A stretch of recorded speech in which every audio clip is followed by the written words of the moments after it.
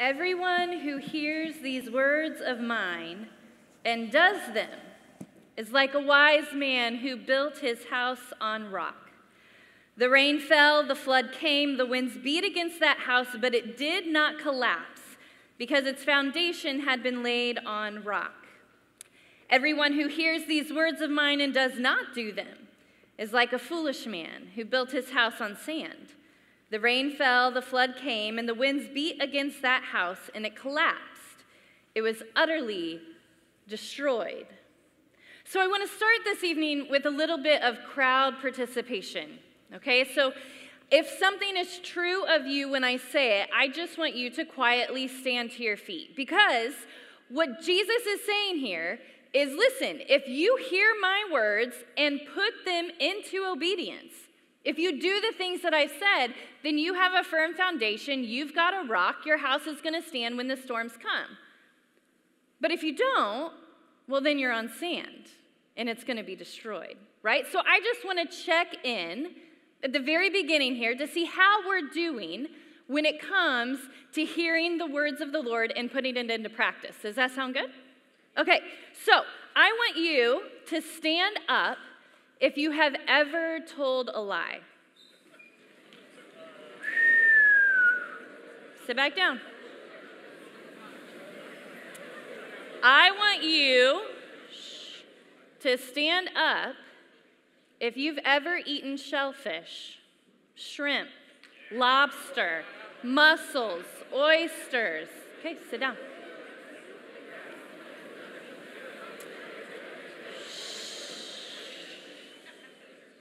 I want you to stand up if you've ever, tonight or at any other time, worn a garment made of both wool and linen.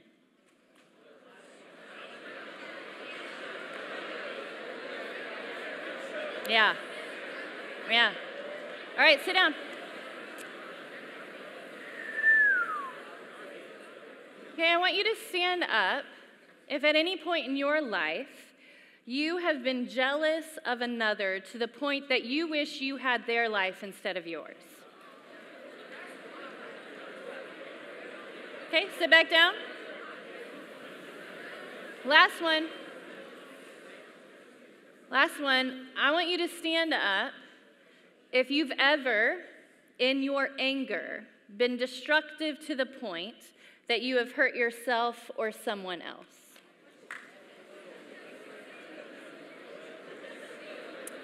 All right, sit back down. Let me read this again. Everyone who hears these words of mine and does not do them is like a foolish man who built his house on sand. The rain fell, the flood came, the winds beat against that house, and it collapsed. It was utterly destroyed. Just based off of this small little survey, mind you, there's 613 of these laws and words of God that he's given us, right? Just based off of this, it feels like we might be in a little bit of trouble. Anyone? Right? A little bit like, so then what? Right? Like maybe I've heard some of these things and I know I shouldn't, but we all know that we all struggle, we all fall short, we've all sinned, so then where does that leave us? Because this is saying, if I've heard his words and I do not do what they say, I'm building on sand. And I'm going to be destroyed when the storms come. So then is our only option to do exactly what he says all of the time? Is that our only hope? I'm not so sure, because right before this passage, Jesus says this in verse 21, "Not everyone who says to me, 'Lord, Lord,' will enter into the kingdom of heaven. Only the one who does the will of my Father in heaven. On that day, many will say to me, 'Lord, Lord, didn't we prophesy in your name and cast out demons in your name and do many powerful deeds in your name?' Then I will declare to them, 'I never knew you. Go away from me, you lawbreakers.'" Wait, well, what? So here we have people who are literally doing the things that God has told them to do. They're putting into practice the words that he's given them. They're prophesying. They're casting out demons. They're doing the things of the kingdom. And Jesus says, I'm going to tell him, get away from me. I never knew you. And then we just confess to one another that over and over again, God tells us to do things and we don't do them. So what hope do we have? What's actually happening in this passage? What is Jesus trying to teach us? How do we build our life on a firm foundation? If we know that even in our best efforts, we are going to mess up, how do we make sure that when the storms of life come, we will not be destroyed? Earlier this morning, Chad was talking about the kingdom. And he was talking about how this kingdom is of great worth and great value, right? And he also mentioned that every kingdom has a king. And it's my belief that what these verses are telling us this evening is if you want to have a firm foundation, then you have to have a right understanding of who the king is, who's asking you to do things. You have to have a right understanding of who the king is, who rules this kingdom, that can become a firm foundation in your life. But how do we do that? Because Jesus comes to these people earlier and he's like, get away from me, I never knew you. We were never in a relationship. You may have been doing all the right things, but you didn't know me. I didn't know you. So what does it mean to know the one true king, the one true God of this kingdom, so that when the storms come, and they will come, they've already come, and they keep coming, we don't get destroyed? Because my belief is, the reason why some of you guys are still searching, even though you've heard the words of the Lord, is because the view or picture of God that you have is inaccurate. It's not big enough. It's not the fullness of who he actually is. For some of you, the picture of God that you have is this very distant God. This God who exists somewhere, I guess up in the clouds, right? But he's not concerned or involved in my day-to-day. And you've gotten to this conclusion because maybe you've prayed some prayers that have gone unanswered. You've asked God for specific things and they have not come to fruition.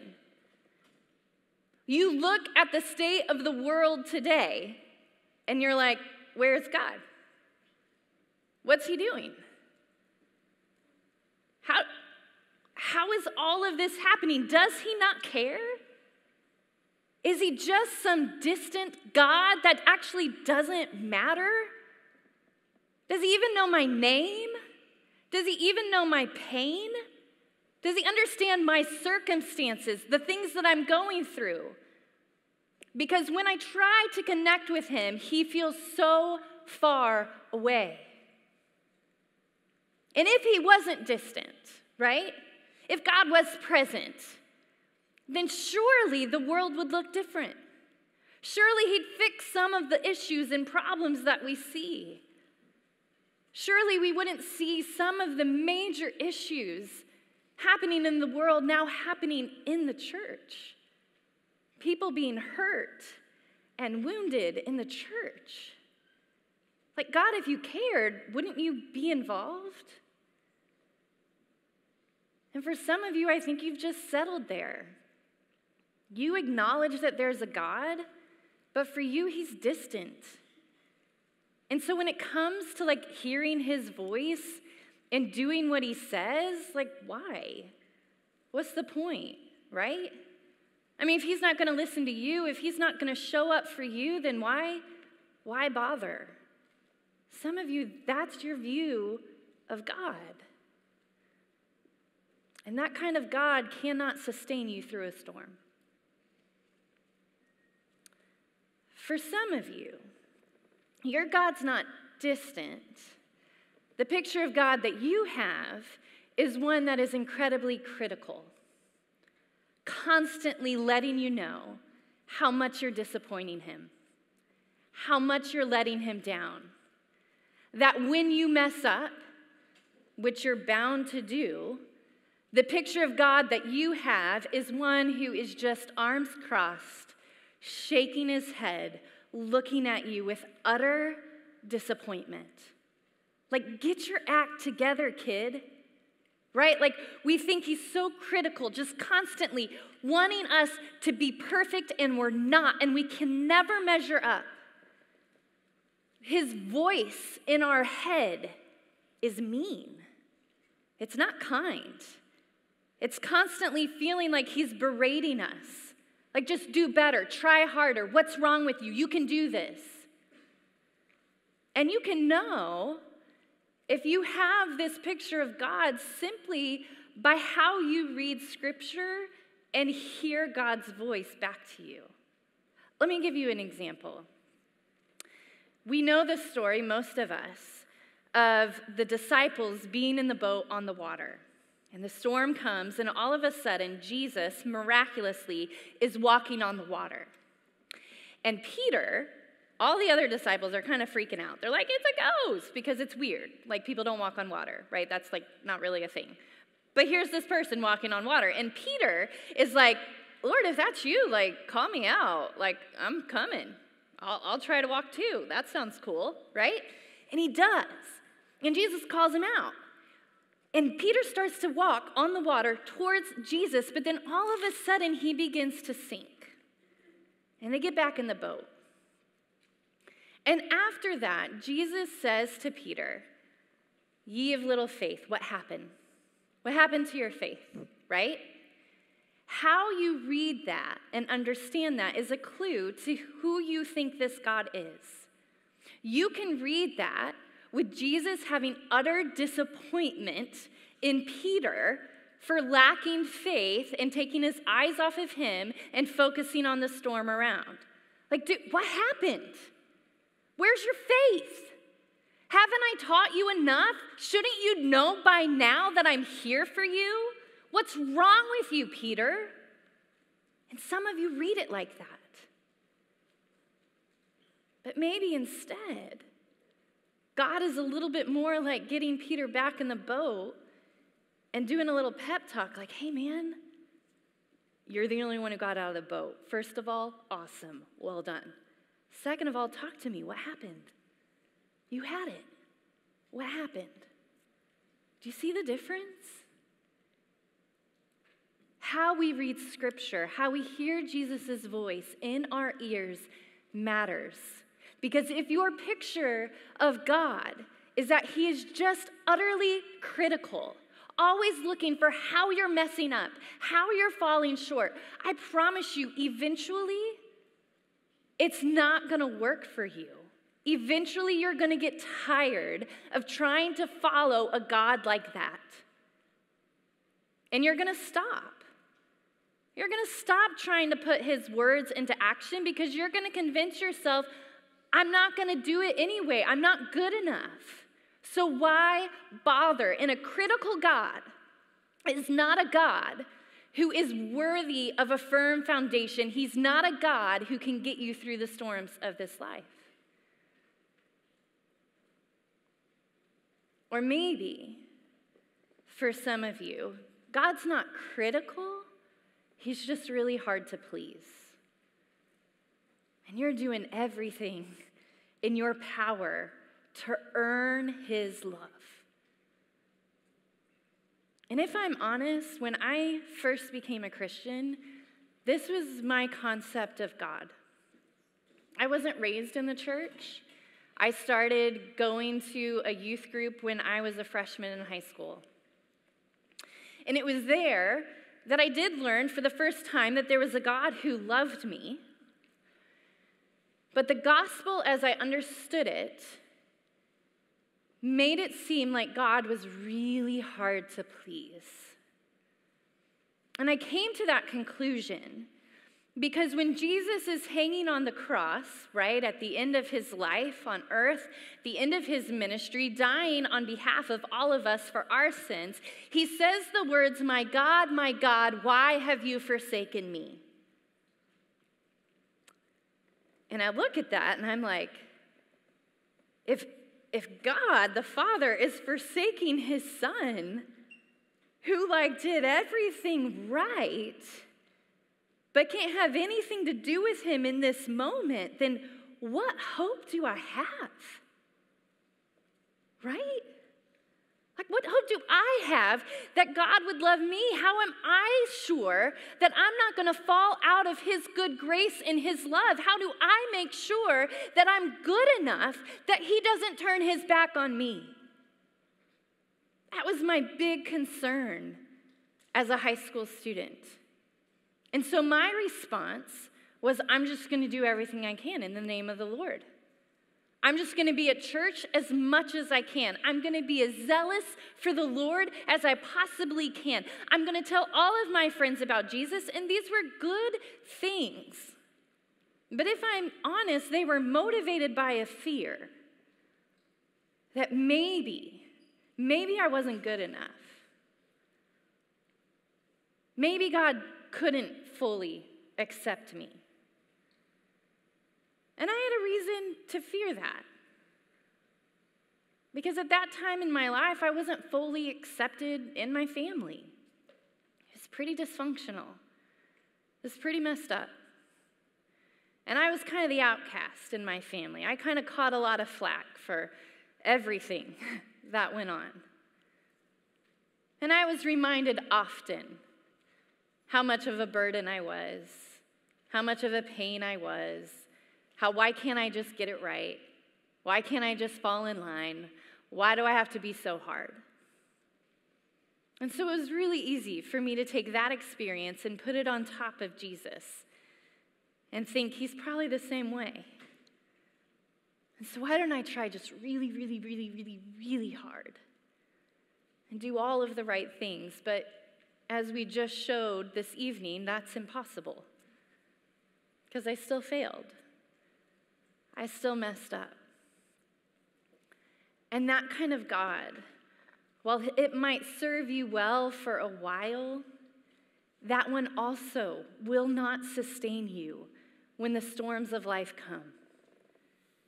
That type of God is not a firm foundation, and it is not the gospel. It's not the God that we read about in Scripture. And so I want to introduce you.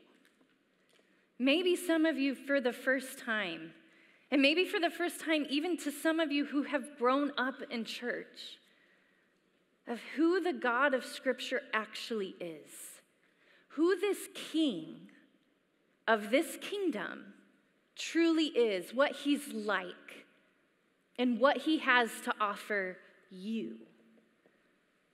You see, I was always under the impression that God could have nothing to do with our sin because he was too holy, right?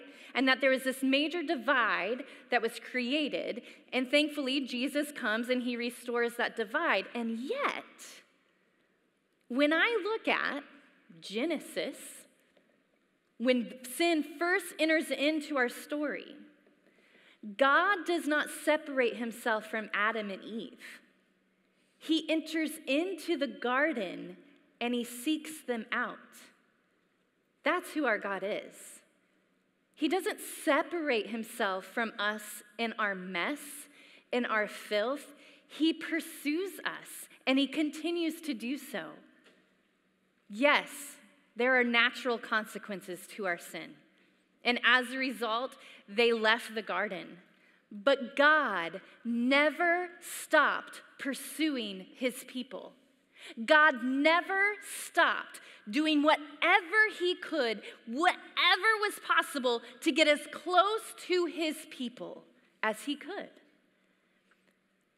And so in the desert, when the Israelites are walking around and trying to figure out their way, God set up a tabernacle to be amongst them. Even in their groaning and moaning and complaining, even in their building of the gold calf and their idols and their trying to worship of other gods, God is physically present amongst them. He is leading them with a cloud of smoke by day and a pillar of fire by night. He is present to them. And then the temple gets built, this actual space where his presence dwells within the Holy of Holies, that there is a place where people can go and be with him. And that wasn't enough. It wasn't close enough. And so he comes in the form of Jesus to be with us, to show us what life is like, what life is all about, how to live this life out. And even that wasn't close enough.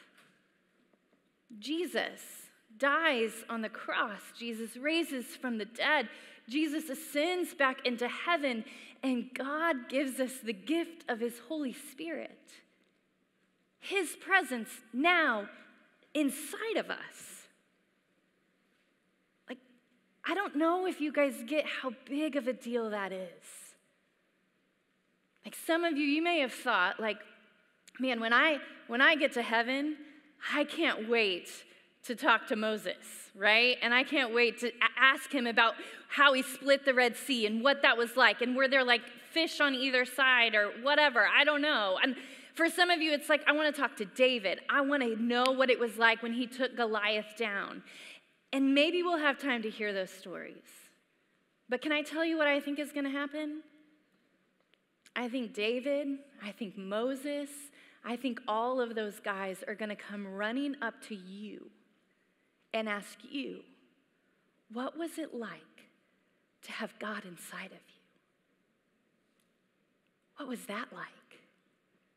What was it like to have the very presence of God living inside of you, leading and guiding you, having constant 100% access to the King of Kings, Lord of Lords, the Holy of Holies inside of you? God always looks like Jesus. God was pleased to have all of his fullness dwell within Jesus. So when we look at Jesus and how he interacted with people who sinned, with people who messed up, what do we see? We don't see him turning his back. We don't see him running away. We see him engaging and reminding people over and over again, this is who you are. You are loved. Not because of what you do or how you performed. You're loved because your identity is a child of God. You are accepted, not on any merit of your own. You're accepted because your identity is a child of God. You are good. I see you as good. This is who our King is. He is not a distant king. He's not a critical king. He is not a hard-to-please king. He comes to you first and declares you are holy, you are good, you are loved, you are worthy, you are accepted. That is the starting point with this king. There is no trying to get on the right page with him. You already have it. And this king alone, is the only one worthy of you giving up everything and building your life on this rock, this foundation, because the storms will come. And this God, this Jesus, will meet you in the midst of them. I know, because I've had quite a few storms in my life. Some of you guys have seen me walking around campus with my 3 kids. I have 3 boys. My twins are 4. My youngest is 1.5. What you can't see from the outside looking in is the journey that I've been on to have those children. You see, when my husband and I first started trying to have kids, we couldn't. We dealt with infertility for a number of years, had multiple surgeries, multiple fertility treatments, multiple times crying out to God, asking him to grant me the gift of being a mother. And in the midst of all that, we had a miscarriage. We lost a baby. And then on our last fertility treatment, we were blessed to get pregnant with our twin boys. And it was amazing until it wasn't. At 7 weeks, I developed what was called hyperemesis, which is extreme morning sickness, which means you literally just throw up all day, every day, until you have the babies. So for 37 weeks, that was my life. And I cried more tears on the other side of an answered prayer than I had ever cried, waiting for that prayer to be answered. And I asked more questions about God, wondering why. Why can't any of this just be easy? Why is all of this so hard? Why am I so sick? And then we delivered 2 healthy babies, and we thought we were done and we were good, but through a number of things that happened, felt like the Lord wanted us to be obedient, to open our hands and ask him if we were done having kids. And I was like, no, thank you. I'm not going to ask that because I don't want to know your answer, God. But because I know who he is, because I know that he's good and that he's for me and not against me, I said, have your way, God. And immediately we were pregnant. Something we were never able to do on our own. Immediately we were pregnant. And a few weeks after that, we lost the baby. A couple months go by, we get pregnant again. I'm like, all of a sudden, my body just wants to get pregnant all the time. And then we lost that baby. And then I got mad.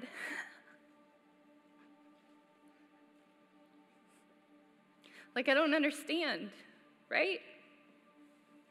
It just felt like we were in a constant storm, constant space of disappointment and letdown and frustration. And why, God? I didn't even want another kid. And now I'm at a point where I've lost 3. And now I want one, right? Now I'm like, yes, please, I want to be a mother again. It's great. And thankfully, we got pregnant again, and we have our baby boy.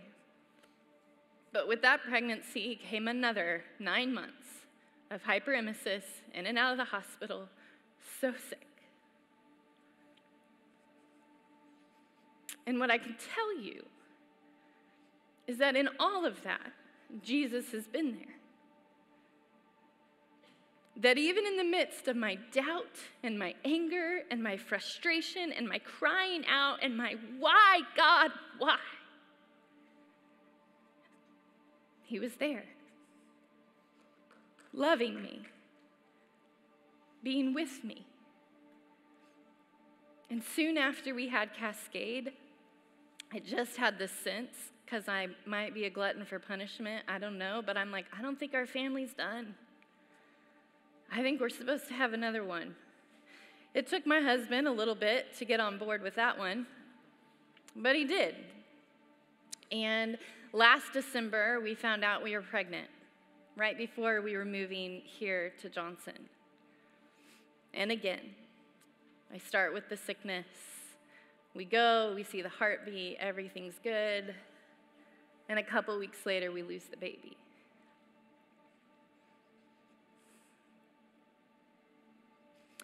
And at this point,